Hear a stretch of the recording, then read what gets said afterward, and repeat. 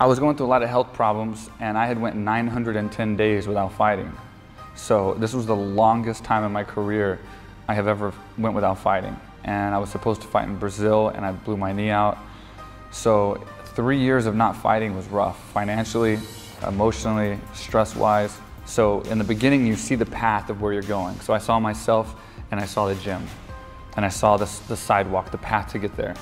But at some point along the way, that path disappears, and it doesn't look like you can walk any further. And I think that's where 99% of the people quit, and they give up because they don't know where to go. They don't know which way is the right way and how to get to their success, right?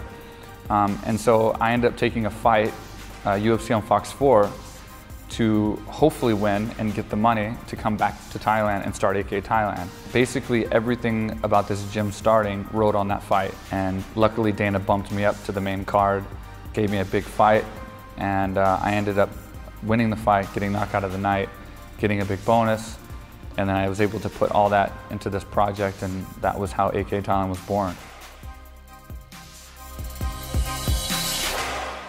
You know, living in Thailand full-time right now is a cultural difference. You know, it's a very different country, but it's unique and it's special. So you have to embrace the culture and embrace the environment of any place that you go to, and you have to respect it, you know, especially if you're going to build a business. You know, one of the big reasons that I wanted to do a gym here is to hit this part of the world. I knew there was so much talent, so many good fighters over here, and I've been coming to Thailand for 16 years.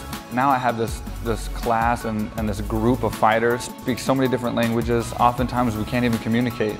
It's just like sign language, and we just kind of know how to communicate without the use of words. But to see them train hard and accomplish their goals and win fights is amazing. You know, it's actually really gratifying and rewarding, and that's a big reason why I built this gym, was to be able to have these people come through here and live their dreams and at least spark that career that's going to last them forever, and then hopefully they'll do the same in their future. With their success, they'll build more success and continue it on.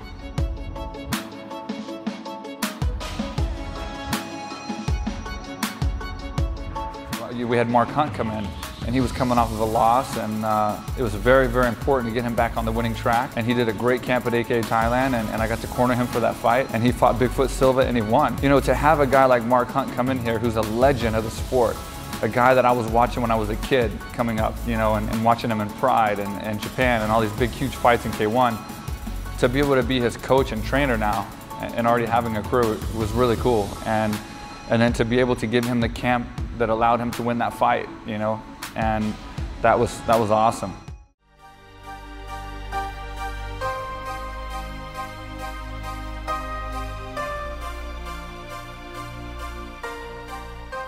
That being said, I want to continue to grow and continue to build AKA Thailand, and thus not only helping the students and helping the guests that come here to train, but also the community in which lives around AKA Thailand.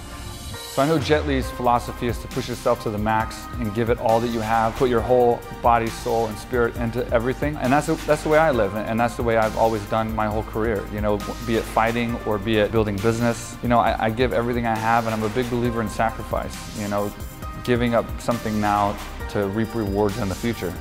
So I think we share that philosophy, and I try to instill that on my students and the people that train here, because I think a lot of people, it's hard to get the sacrifice part. A lot of people don't want to sacrifice, they just want to reap the benefits and the rewards. You got to understand that life is really, really tough when you're coming up, and if it's not, likely you're going to be successful. Every successful person that I've ever met or known has had a really hard time getting there. So someone can't just walk up and give you success, or you can't go and purchase it if you get a lot of money. You have to earn it. It's like respect. And so that's what makes it so sweet.